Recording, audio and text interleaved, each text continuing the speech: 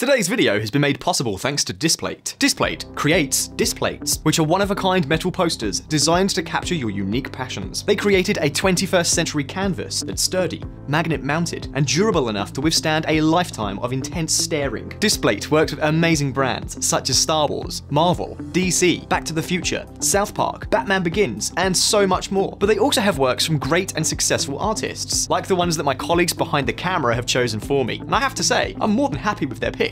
Particularly this one. Some of our team are actually based in Spain, and come on, us Brits love a Spanish holiday. No matter what your passions are, there's a Displate for you. With over 40,000 artists, there are over 1 million of designs available. What's more, they are crazy durable, super easy to mount and rearrange, there's no need for power tools, and you can move them between rooms and houses and even countries, and they will still look great. Click on the link in the description below to customize, collect, and curate your favorite designs. Even better, there's a special offer for our VisualPolitik community, 25% off when buying 1 or 2 designs, and 29% off if you buy 3 or more. When you follow the link, this exclusive discount is automatically applied to your shopping basket. And now, let's continue with today's video.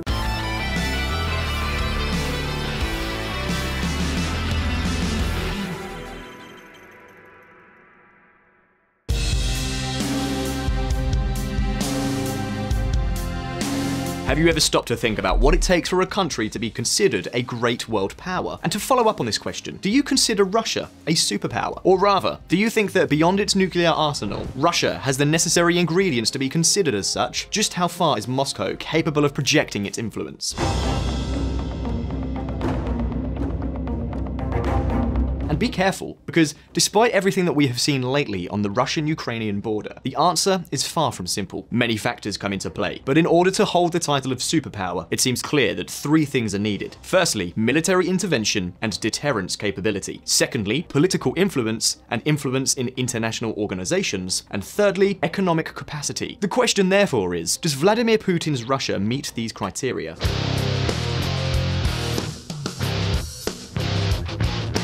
In military terms, the Russian Federation is clearly a superpower. We are talking about the leading power by number of deployed nuclear warheads, almost 1,500. In addition, Russia has large armed forces that are relatively well equipped, and above all, supported by a huge industrial military complex. And although technologically they do not reach the level of development of the West, it can still be said that they have advanced weaponry. Secondly, it also has political influence and influence in international bodies. Russia is one of the 5 permanent members of the UN Security Council with veto power, the same status that the United States, China, and the United Kingdom, and even France has.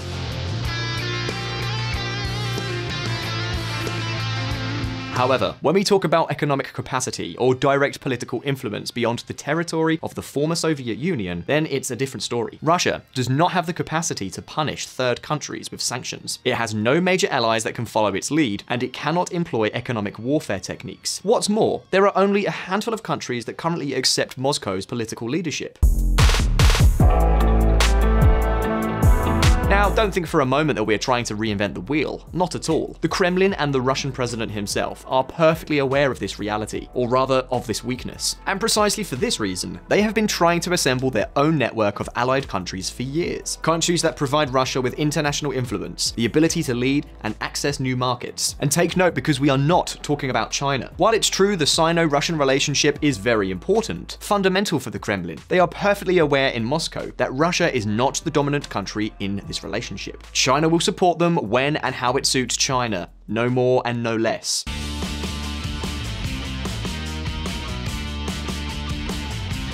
So, how can a country like Russia try to build such a network of allies? How far do Moscow's tentacles reach? What tools does Vladimir Putin use to extend Russian influence? Well, you see, since he assumed the presidency in 1999, one of the Russian president's obsessions has been to surround himself with and get control of the oligarchs who run the country's large companies, especially the energy companies. And you know what? Putin has succeeded. Most of the country's large companies respond directly to the interests of the state, and they do so to such an extent that they often become the spearhead of Russia's foreign policy.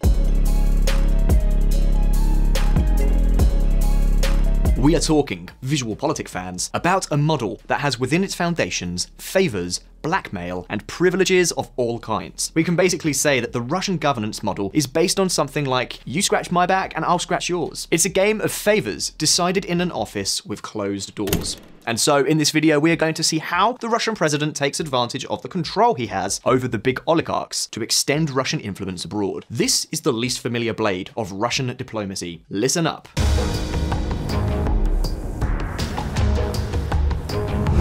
Oligarchs, the hands of Putin. Let's put things into perspective. The fall of the Soviet Union was followed by a period of crisis and political decline that fueled a dream, almost an obsession, among a large part of the Russian population to regain greatness, power, and influence in the world. That's because economic prosperity, good business performance, and career opportunities are, for many Russian citizens, secondary goals. First of all, the number one priority is strength, influence, and power of the motherland Russia. And guess what? Since coming to power, Putin's policies have had exactly that same perspective. National strength above all other issues. But of course, given all the economic constraints that the country has, the big question is, how on earth do you get it? How on earth do you do it? How do you get leverage against the United States itself? Well, it turns out what Putin's government has done has been nothing less than to try to net precisely all those countries that do not arouse much interest for the other great powers. A good recent example can be found in, now hold on to your chair, in the latest great failure of US foreign policy. I am of course referring to the Islamic Emirate of Afghanistan. Today, it is one of the poorest, most unstable and troubled countries in the world, and one which Russia now has in its sights. Terrorism, jihadism, and the occasional energy project have made Moscow look more closely at the land of the Taliban. Among other reasons, because one of the things Moscow is terrified of is that this country could become an epicenter of jihadism, a base of operations for radical groups. Don't forget that Russia already has a growing problem with this issue. Much of the former Soviet Union has become fertile ground for jihadist radicalization. In fact, Russia is not only home to more than 20 million Muslims, but also became the country that contributed the most foreign fighters to ISIS. So, with all this in mind, after the exit of the United States, Moscow felt the need to gain influence as well as to monitor and keep a close eye on what is happening in the Islamic Emirate of Afghanistan. In order to achieve this, Putin's government has made use of its strategy of friendly oligarchs. Oligarchs who have names and surnames. And we are talking about one who stands out above all the others, Yevgeny Prigozhin. This man is the owner, nudge nudge, of the Russian president's favorite restaurants, which is why he is known as Putin's chef. As it stands, Prigozhin is a close ally of Putin and devotes part of his fortune to financing political and paramilitary activities abroad. We are talking about one of the most powerful players in Russian political circles, one of the most important oligarchs in the country. No gas, no oil, no coal, restaurants. Well, restaurants and mercenaries. Yevgeny Prigozhin is something of a shadow Kremlin representative, the guy who is entrusted with missions that the Russian government doesn't want to be official, a character who enjoys a virtual monopoly in projecting Russia's ambitions towards the Middle East and Africa, in exchange, of course, for pursuing his own belief. It's a win-win in every sense of the word. Now, a question that I'm certain many of you are wondering is, how does he go about this? How does he project his influence? Well, you see, Prigozhin is the creator of the Wagner Group.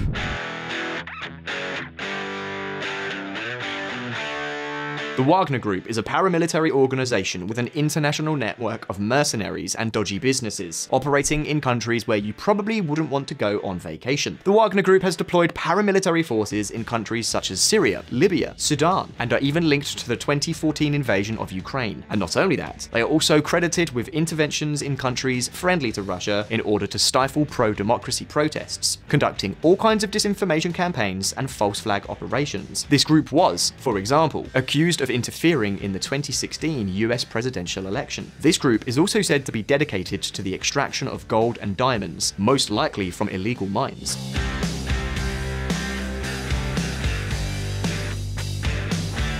The They are not exactly an NGO, or a company concerned about corporate social responsibility, environmental, social, and governance, the so-called ESG criteria, or anything close to those issues. As a result, Yevgeny Prigozhin is one of the oligarchs under US sanctions. And yes, we could go so far as to say that Russia has something like 2 foreign ministries and 2 defense ministries. There's Lavrov and Shoigu as formal ministers, and Prigozhin as the one in charge of operating in the shadows. Well, it turns out that this Russian oligarch is also the main financier of the Foundation for the Protection of National Values, the FZNC. The Foundation for the Protection of National Values is an organization with a presence in several countries throughout Africa and Central Asia. In the case of Afghanistan, his trusted man on the ground, Maxim Shugale, was one of the first people to arrive in Kabul after the Taliban seized power. Shugale controls a political network under the FZNC that seeks to find areas of security and also economic cooperation between the Taliban and Russia, to look for areas of cooperation and, of course, to be aware of everything that happens in the country. And keep in mind that we are not talking about just any guy, but a very experienced one. For example, he went so far as to be imprisoned in Libya from July 2019 to December 2020 for having met with Saif al-Islam Gaddafi, son of former Libyan leader Muammar Gaddafi, to encourage him to make the leap to the political front line. So what exactly do Putin, Prigozhin, and Shugale want from the Taliban? Well, one of the direct consequences of the Taliban's rise to power is the international isolation of the country. Very few countries want to have ties with Afghanistan. So if the Taliban want to get money, weapons, energy, or information to consolidate their power, who better to turn to than the Russian bear? Let bygones be bygones. But what can Russia get out of a place as inhospitable, impoverished, and desolate as Afghanistan to become the most influential foreign player in the entire country? And you may be thinking, what on earth does anyone want that influence for in such a desolate country? Well, for example, to prevent Afghanistan from becoming a base of operations for jihadist groups that Moscow considers a threat. But that is not all. Moscow is also pursuing what we might call economic geostrategic objectives. There would be the huge deposits of desirable minerals, such as lithium, that Afghanistan has. We are also talking about strategically important projects as this one. What you see on screen is the TAPI project, a huge gas pipeline that, once completed, will allow huge amounts of gas to be transported from Turkmenistan to India and Pakistan. We are talking about at least 33 billion cubic meters of gas per year in the first phase. Taliban regime to deploy 30,000 troops to resume work on the TAPI gas pipeline project. But that's not all. Take another look at the map. Afghanistan could become, for India and Pakistan, 2 countries with more than 1.6 billion inhabitants. That's 20% of the world's population. What Ukraine has been for the European Union for years. An indispensable strategic enclave to receive an enormous flow of natural gas and oil from the rich deposits of Central Asia. And guess what? The Russians have been wanting to be part of this business for years. Check it out. Russia interested in participating in TAPI pipeline's construction. And the question is, why on earth does Russia care so much? Well, basically for 2 reasons. Firstly, Russia is a huge exporter of oil and natural gas. Participating in what may become one of the most important routes in the world would greatly strengthen its energy influence. And secondly, if this route is consolidated, Russia could use it in the future to export its own gas and oil. And take note, because estimates suggest that India will devour gas and oil over the next few decades. And believe me when I tell you that the Russians are serious about looking for alternative customers to the European economies, but also to China. The Afghan route and the connection with India could be a way to get a new colossal customer. In this vein, the TAPI pipeline could be extended and eventually connected to the gas extraction fields that Russia and Kazakhstan are developing in the Caspian Sea. We are talking about the Central Naya and Imashevskoye fields, a joint venture between the main Kazakh gas producer Kazmunagas National Company and a Russian consortium formed by Lukoil and Gazprom. Both countries have a 50% stake in the project, and for Gazprom, for example, these fields would be its biggest gamble in the Caspian Sea. Who would have thought that a territory as impoverished and desolate as Afghanistan could potentially be so important? Well, to make sure that everything is under control, the Russian oligarchs are there, setting up their networks of influence and surveillance throughout the country. In return, the Taliban receive weapons, advice, energy, supplies of various kinds, and even money if necessary. The whole package from Russia. However, don't think for a moment that this is the only example we can find. Just take a look at the African continent and Latin America to find a lot more activity from Moscow. Listen up. The Russian catalogue. Yes, the influence of the United States and its Western allies is very, very great. But it is also true that in some places, this influence is much more limited than in others. It's no secret, and it's something we've already talked about here on VisualPolitik. China's influence in Africa has soared in recent years. From investments, infrastructure construction, trade agreements, and technology transfer, the Chinese government has gained a great deal of influence, as well as new customers and new suppliers for its companies. Well, in a way, Russia is trying to do something very similar. Of course, as much as it pains Putin, Russia is not China. Moscow has nowhere near as a full wallet as Beijing. So the Kremlin has had to look for other, shall we say, more imaginative ways to break through. In the case of Africa, Russia aims to become a major supplier of grain, medicines, and energy. An example of this is that with more than 7.5 million tons per year, Russia is already the largest exporter of wheat to Egypt. It also intends to use its extensive experience to promote mining and energy projects in countries such as Zimbabwe, Angola, and Burkina Faso.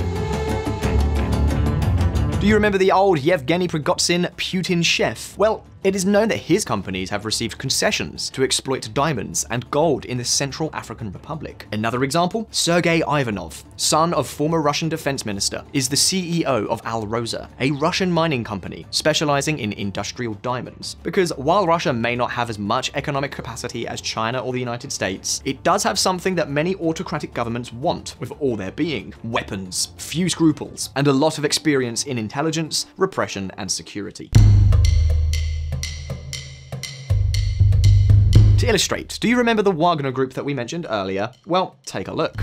In recent years, Wagner Group contractors have been deployed throughout the Middle East and Africa, including Syria, Yemen, Libya, Sudan, Mozambique, Madagascar, Central African Republic, and Mali. They have focused primarily on protecting ruling elites and critical infrastructure. Federica Saini Fasanotti, Brookings Institution analyst. What's more, the Russians and Chinese are very pragmatic. They don't ask about things like human rights, democracy, or the environment, and that quality in this type of country is an advantage when it comes to doing business. Well, do you know what? The modus operandi is very similar to what we have seen in Afghanistan. Russian oligarchs establish themselves on the ground and seek agreements with local managers. Managers who receive such key tools for maintaining their power as access to the complete catalogue of the Russian military industry, with a special section on mercenaries, along with the experience, technology, and know-how they need to be able to exploit their natural resources. In return, Russia gets political influence, new customers, and also, of course, further enrichment for the oligarchs close to the Kremlin.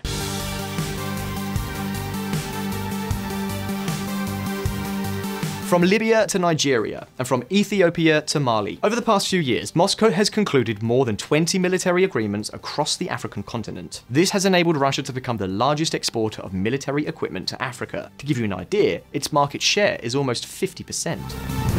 13th of September 2021, Russia is building its military influence in Africa, challenging US and French dominance.